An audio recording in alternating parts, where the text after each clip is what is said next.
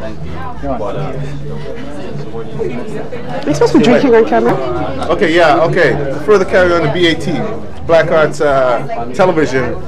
I have here Jacqueline Ward. How you doing, Jack? Nice to meet you. Nice to meet you. Likewise. Okay, listen. Tell me something. Why do you do art? You know, I've been asking everybody the same question, but I'm looking for a particular answer. Why do you do art? Why do I do art? Why? It's the way I express myself. Okay. Some people sing, some people write. I paint. Okay. So, did you go to school? Did you go to school for art? Yes, I did. I've had formal studies in England and in Canada. Oh, I see. I see. And I met you before, so this is not like a trick question. This is your first show. This is my very first show. Okay. And like, are you familiar with the Toronto art scene? Not terribly. No, I'm just getting into the environment where artists. Okay. I'm seeing new emerging artists. Okay. What vision do you have? What vision do you have? How do you see the Toronto art scene 3 years from now? Well, I can tell you what I'd like to see. Good. I'd like to see all forms of art being respected. I wouldn't like to see the division between mainstream and so-called ethnic art. Okay. I want work like mine, work like the other artists displaying here today, to be respected and to be given the chance to have the exposure that they deserve. Okay. What's this, right? That sounds real good. How do you go about attaining that?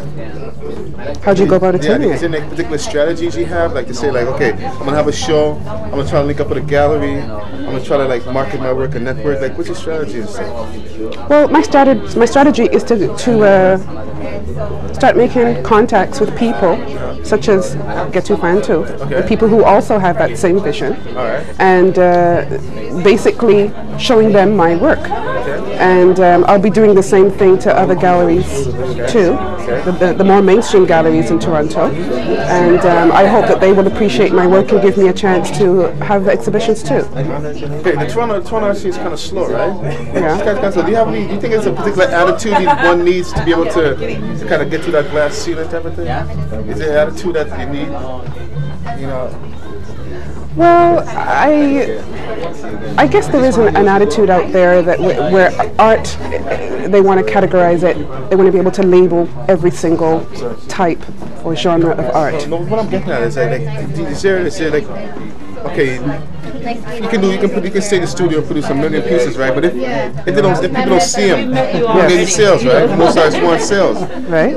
But some artists go and apply themselves to different institutions and they get turned down, but yet they have great work. Do you think it's a particular attitude from there, like knowing that the Toronto art is so low or so small, right? You think one needs a particular attitude in order to go from beyond just selling their work and hope to get a sale at a gallery, at a friend's gallery?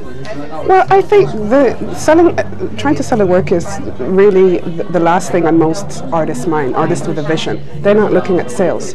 What they're looking at is trying to grasp the opportunity for that expression that I was telling you about. But I think you're right that there is a particular attitude that exists. And what I was trying to say before was that they want to categorize work, and if your art doesn't fit into a particular category or group, then you don't get the opportunity to display your work. Right. So, as far as like any advice for any younger artists coming out? I don't think I'm in a position to give advice. I'm still doing all that I can.